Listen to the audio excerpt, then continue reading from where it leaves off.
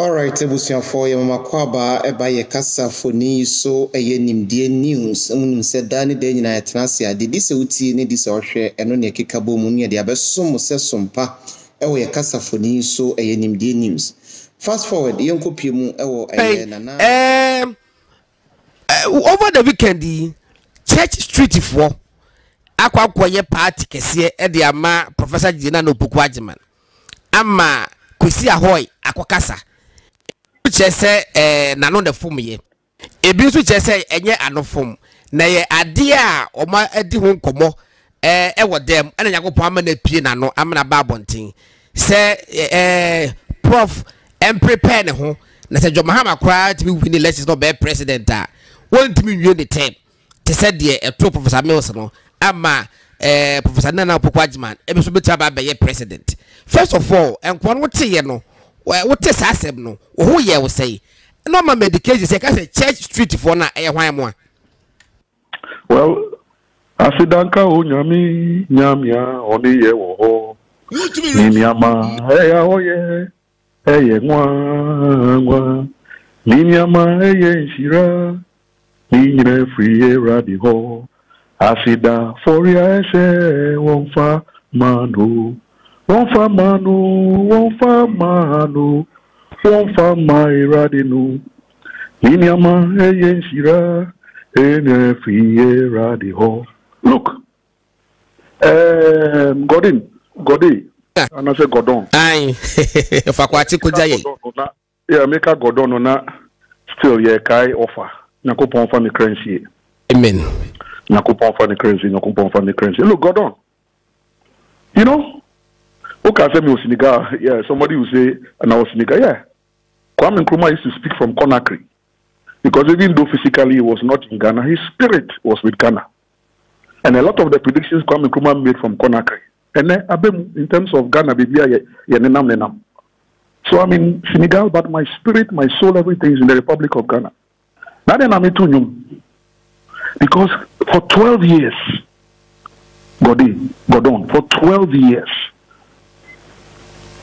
July 24th, 2012, when President Mills talked them. For 12 years, I've been struggling. Koku Anyidoho. All the crime. Obianka se me kwado. Obianka se me bokrono. Obianka se me wia bansika. Ese me anti-GM. And then me bone se me anti-GM. Oka anti-GM no so obiam ma wontrechemo. And one say me anti-GM. Na me page Jomahama asem.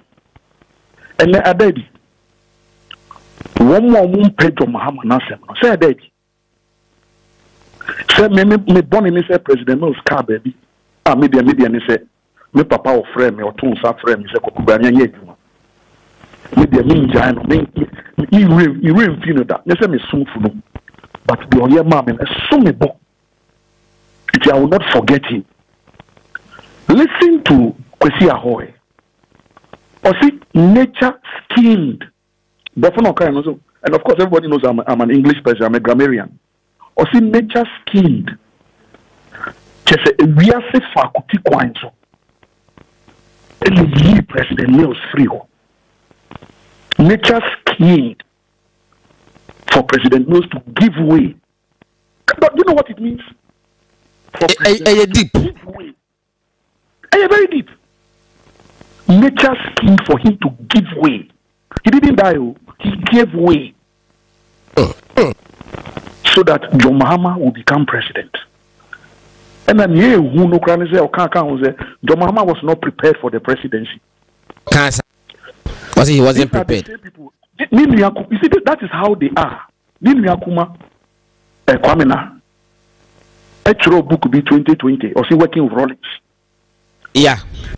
And on no troy say omu recruiting mo frebi okujeto ablakwa o mane no mo ejenim boatin ofusu kwachim so mo de omu ya omu sore ya omu ko didi Rollins atem babies with sharp teeth sebe unye nipa ponimia na we recruit nkora na wi a wo be troy go krata so say we recruit omu say munye say adwuma eje nipa ponisem no enu bi na ninia penyin so aye na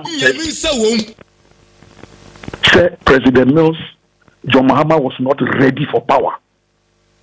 So it is obvious. Of course, they brought John Mahama anyway. That one day, normally John Mahama at the President Mills. So you're running mate. So for the record, car na John Mahama buy. Yes, I can't na the beko.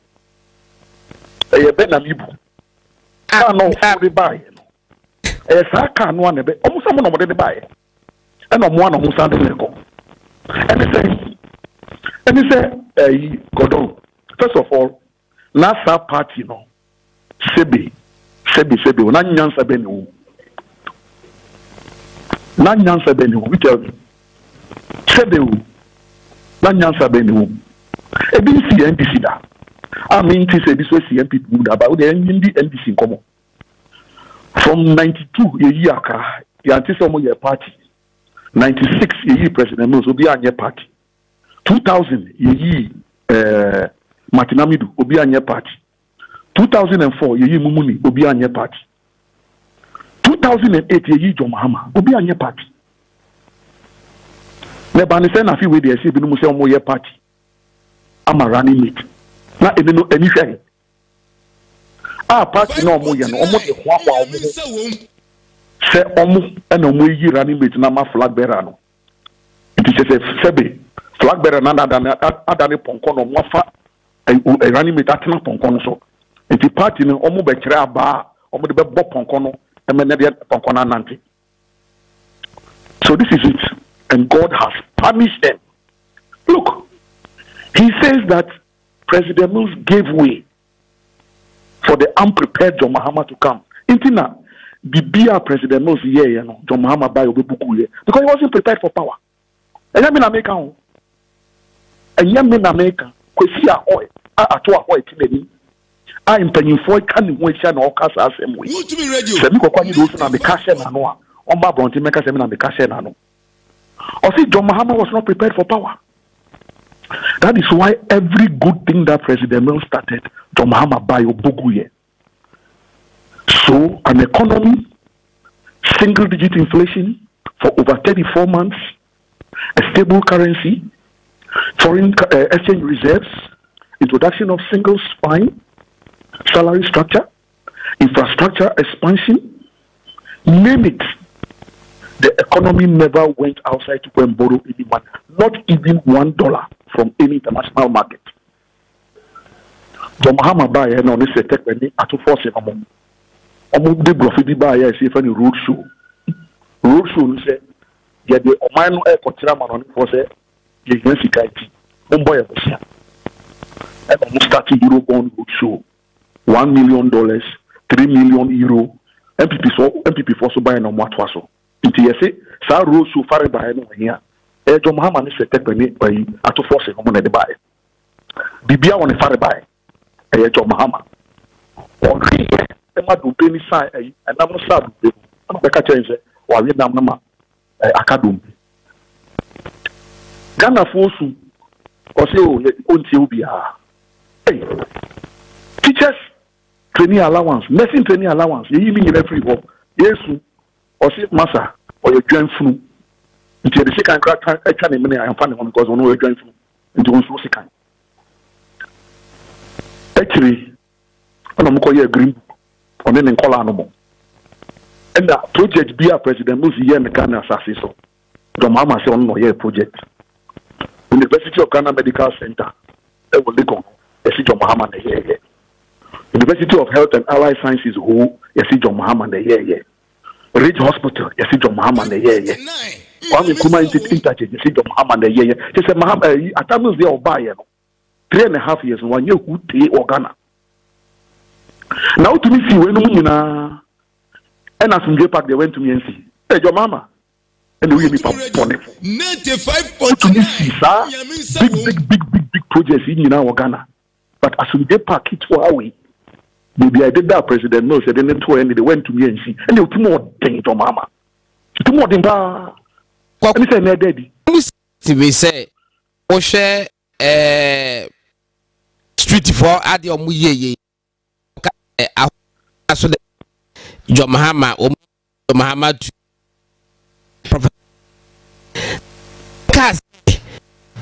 Nature scheme to to make Mills pave way for Mahama to come. Now 8 years down. Now no 12 years down. Now after Samba Bekase nipa wo bebe di Mahama echi no. One also prepare ne ho. Say Mahama kwa. Now one about be take over. Yes, be a election the cool, but the term no one ye. Who's Mahama?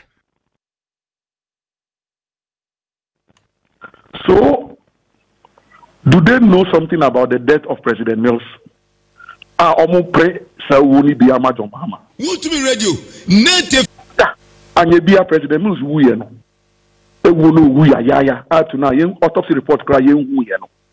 Anye bia omo nim hu bibi. Ena omo pre ebia ma John Mahama na. Ena John Mahama de 1 year ready. Iti je na na e. O de ye ready bobo ho. Na de si emribi etwem no e ba be si enimani ya. Ito de bobo ho. Now Gordon now share video clip now. Yeah. And then say at a question how I say a slip of tongue into young fan channel. What you know now repeating you do not all casano. Now obi tiani nine. So they David the back on Jano no New Yorker. What Mahu repeating. Oh, Casano, as I know, be so tiani nine so. Or see David the back on Jano no New Yorker. Then Professor Jenna Pokwajimansu, she didn't do anything to disapprove of what Kwesi Ahoy was saying. When the man was speaking at that material moment,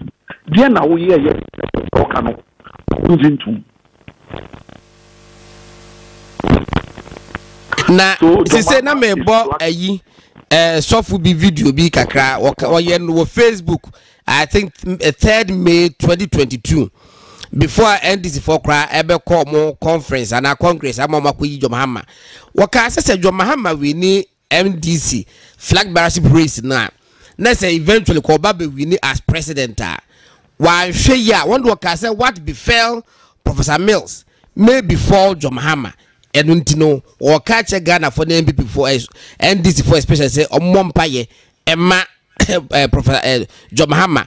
Yeah, or 2022 and then 2024 money we are Kwesi Ahoy ababekasa asem wa bonti. We am hyehyɛ. Oh miyem enhyɛ dan hyehyɛ me sebe. Asrobo anom ena enya mo yie wo edua no so.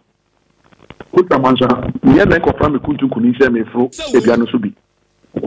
Ya so bom na manya mo yie e wo dua no so no mo ye ko twa mansa otinya ko dua no so se me so me ko yie na se bi o manya mo pan bi a se John Yankopon pa ne krense no ka kire bi ni akọ bia champon se wo na wonya wo pan bi na wo ku atoma boko na wo pan tia na osisi tia se to bi wara iti ni de sa komo wi e fa me ho ben o mo no mo o manya mo komo bi no mo die but me the point I'm making is ene Jenna na 2 weeks pen ye yimi and makoka sa same way enti ono running mate ene oni flag bearer betumi atena se edi nkomo a flag bearer e hwe ne di maka se umami wo twa mi wo nye sa ama wo bedi made so how do they make a strategy for the campaign abewe di na ade asa bebi adene ko akika ko no sa na mo se president mo so wuye se president mo se obu no wuye na Mahama bedi na ade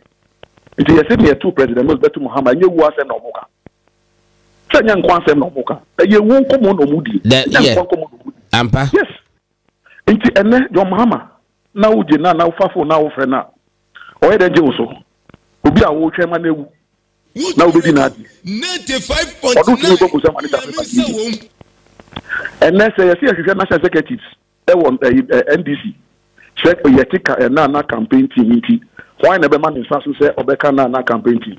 Gordon, Obama on Sasu. Debi emu ohun. Debi Obama on Sasu. Debi. Now Chinanku Mahama Nkrofo nkoko say mu na mu kama me no ho a mu pe mi wu.